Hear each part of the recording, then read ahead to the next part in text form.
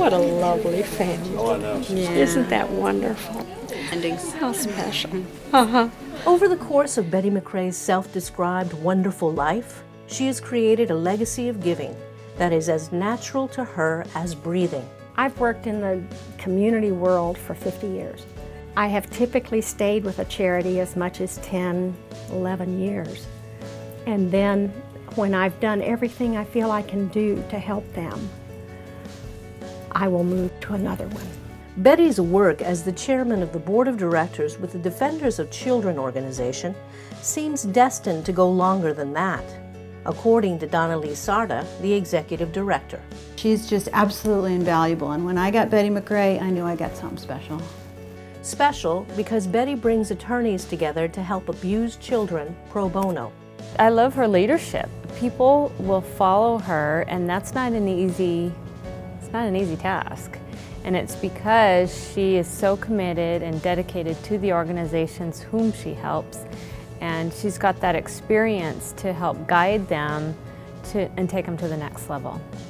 She has been instrumental in giving kids that have no voice a fighting chance to get out of dangerous, sometimes even life-threatening situations. We're a nonprofit organization that facilitates the rescue of children post-system involvement.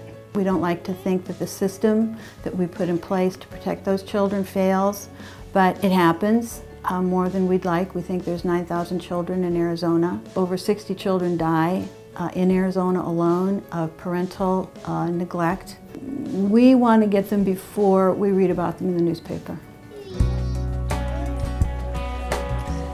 I work at the board level and the fundraising level. But you still hear some I hear the cases, and it can't help but affect you if you love children.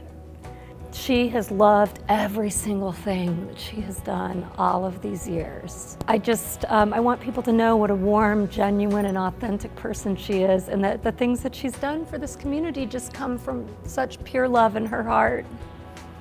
For Betty, giving of her time and expertise is something that is uniquely a part of who she was growing up and who she is now. Volunteering is at the heart of America. We've traveled all over the world, and I can tell you, we talk about freedom, we talk about all the things we have here, our lifestyle. The one thing that sets America apart from every other country is our volunteerism. You don't find that anyplace else to the degree that you find it here. And so I'm an American. What can I say?